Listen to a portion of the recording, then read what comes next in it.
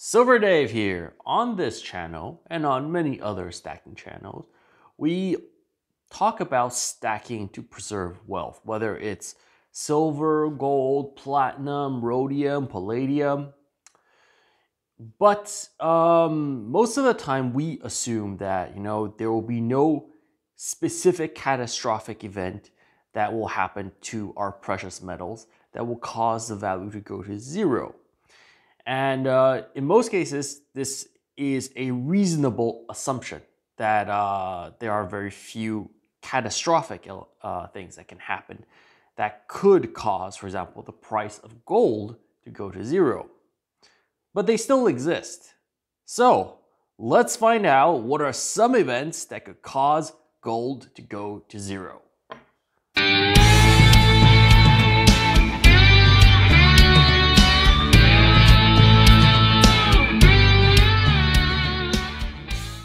Gold and silver and all the other precious metals are relatively safe. I mean, these items, they're highly not reactive. They're unreactive. They are unlikely to decay. They don't react to many things in nature and in the universe.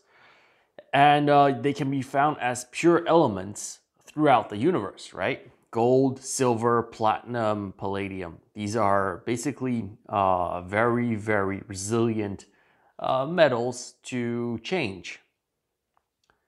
But what are some of the things that could cause the value of what we hold, right, to go to zero? Well, first of all, you have to understand a bit of the context. In the whole universe, gold, silver, platinum, palladium, all of these metals, right, in that part of the periodic table, they are relatively rare to other elements. Iron being one of the more common elements out there. These are heavier elements and they are rare, just to put it out there. So the event that even if we discover the whole universe, we have everything in the universe, that they no longer become rare is very unlikely relative to everything else out there. But let's just say on Earth today, what could cause gold to go to zero? Well, one of the things, that's really interesting is that on Earth, we don't have so much gold, silver, and platinum and palladium. They are available, but they're not as abundant as in some parts of space, such as the asteroid belt and some meteors that float through space. So if a meteor crashes onto Earth and that meteor happens to contain a lot of gold, silver, platinum, and palladium, it could crash the whole gold and silver market, right? Your value of gold probably won't go down to zero, but it would be pretty low. But also imagine if a meteor hits Earth. Hopefully you don't die, because the last time it happened, it was a mass extinction event. So let's hope that we don't get hit by a meteor. But if we do go out into space and start mining gold and silver, will it render the price of gold and silver and other precious metals to zero? I think the answer is no, because even if you go out there and mine it, you have to factor in fuel costs, the cost of extraction, right? You have to send the goods into space and you have to transport them to the place where they are sold. So that part will still make gold and silver maybe potentially quite expensive because you're mining in space. There's no easy way to do it. There's no economically viable and cheap way to go and mine in space, at least not now. Maybe in the future if we discover some new technology that makes energy like infinite and we can send spaceships zooming about in the asteroid belts and mining gold and silver. But until then, it's a very unlikely scenario. What are some other events that could cause gold and silver to go down to zero? Another event that could happen, and this could happen in the space of material science, is we discover some alloy or some sort of material, not necessarily a metal, that does what gold and silver do, both as a monetary metal and industrial metal, and does it much better for much cheaper, and has none of the drawbacks. Now, that is hard. Typically, a lot of the, I would say, for example, let's just say silver, right? Silver, I don't have any silver coins with me, but silver is one of the best conductors. There are better conductors, but usually these superconductors are both either difficult to manufacture or they require specific conditions to be superconducting. So in the most general purpose of environments, it cannot really replace silver for most of its industrial applications, and not all of its industrial applications. What about gold? Gold also has industrial applications. I was talking to a mechanical engineer and also to a who works in the manufacturing sector, and he doesn't deal directly with gold, but he has colleagues who make PCBs and circuit control boards, and they say that they use quite a lot of gold, like relatively, for making electrical components, and especially contact points and slot points and so on. So they do buy gold. And right now they're a bit worried about the rising price of gold and how it impact their margins, because most I would say electronics manufacturers, they have very low margins. So a shift in the change of price of gold could affect them, and could affect like what they choose as their as a replacement for gold. Like they might choose, for example, silver as a replacement for contact points, which it performs less well than gold, but it is much cheaper. So yeah, so if there is a new material, one of the potential materials that could replace both gold and silver is actually carbon. You can make carbon sort of electron contact points. It's still in development and it has some drawbacks. For example, carbon's brittle, so you could have the right structure, but a shock will cause the structure to break, and then basically you have a broken part. While gold is malleable, so a shock will not cause it, just cause it to bend, and your electrical component will still function. The contact point will not necessarily break completely. So there's that. So if we do find a new material that does exactly what gold does and is as recognizable as gold, right, from the industrial application, it would bring the price down.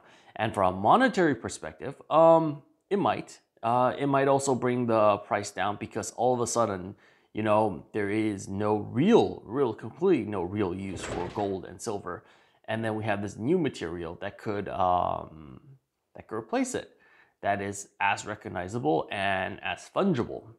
Although the quantity, you know, that could be another problem, because gold is also limited, somewhat limited. You can't just quantitatively ease gold, so it could still retain its value as a medium of exchange. Now we come to the final part, which I think is the most probable risk for gold and silver, and that could bring the value, at least not the real intrinsic value of gold and silver, but the traded value of gold to zero, is if governments decide that, you know, you are no longer allowed to buy gold and silver, and you would have you would have a market collapse at that point. But if governments decide to enact a motion to confiscate gold and silver, and to ban the use of gold and silver, and the purchasing of gold and silver by individuals and by companies, then that could cause the price of gold and silver on the market. I'm not saying that, you know, on the black market or whatever other market, on the open market, to go down to zero. They could fix it to say, like, look, this thing has no value, it is completely illegal to transact, and all governments agree, all agencies agree, and everybody agrees to not use it. That would cause the price of gold to go to zero. How likely is that to happen? I think governments have tried it. There was a gold confiscation in the I believe in the 30s, and they fixed the price of gold at $32 per ounce of gold. And what happened was, in the United States, the price was fixed, but internationally the price was not always fixed, because gold could trade at different prices in different countries. One of those countries, I believe, was Saudi Arabia. You can look this up, but initially the dollar was pegged to the price of gold at 32 to 1, but then the United States government started debasing the dollar, and actually also the price of gold was trading higher in other countries relative to the dollar. So relative to what it was trading inside the United States at the fixed rate. So when I think it was in the, I think later on, I don't know the exact year, but I believe when there was a time when Saudi Arabia was first accepting US dollars because it was pegged in gold. Later on, there was a period where they required the US government to pay them in gold for oil instead of dollars, because the real price of gold was actually much higher than actually the fixed rate. And they could get more money, basically, and they could actually get their money with gold in other countries. So unless every single country in the world agrees to actually abandon gold completely and to ban it and take like active action to ban gold, the price of gold will not go to zero. But if they do, that is something that could bring the price of gold down to zero. And the reason why I want to talk about this thing, about like why it's important for us to think about what could bring the price of gold to go down to zero, is if you think hard and you try to find reasons why the price of gold could go down to zero, you have a hard time, finding what could make the price go down to zero relative compared to in fiat currency terms. Because in reality, there's just almost a 0% chance that it can go down to zero. It can go very low. It can go lower than it is today. But to go down to zero would take some almost unthinkable, unimaginable event for it to go down to zero. Yeah. So pretty much, realistically, it's a pretty safe bet, and that's why people have the saying like it's good as gold, because and it's survived 6,000 years as currency, and that's why it's the perfect item against. I don't think it purely as a hedge against currencies, but I see it as a hedge against human stupidity and incompetence. Because basically with most fiat currencies, their value is determined by governance, pretty much. Governance and policies. That's what determines a fiat currency's value, right? You buy a valuable fiat currency is a fiat currency that has a stable government, and has a strong economy, a stable society, and is widely accepted by all, and that in the future promotes stable policies. A fiat currency that doesn't have value is one where the government is completely unstable, changes policies from one day to the next, and cannot agree with itself on what to do next. And that's why gold is a bet against human stupidity. That's how I see it as. And basically humans behave, when in groups, tend to behave in stupid ways. So it's a good bet against human stupidity. That's why it has been held value and has existed past many civilizations and past many human achievements.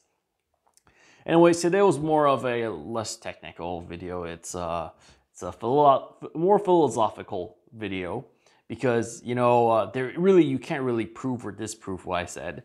Other than looking back in history and say like, oh yeah, it's existed for 6,000 years, so there must be very few reasons why it can go down to zero, and we still use it today. There were times when it was lower, there were times when it was relatively higher to other goods in the market, but overall it has maintained its value throughout time. So I think stacking gold, stacking silver, stacking any type of commodity in this current environment is a pretty good hedge against risk. Anyways, if you enjoyed the video, click the like button, subscribe. Thank you very much for watching. This is Dave out.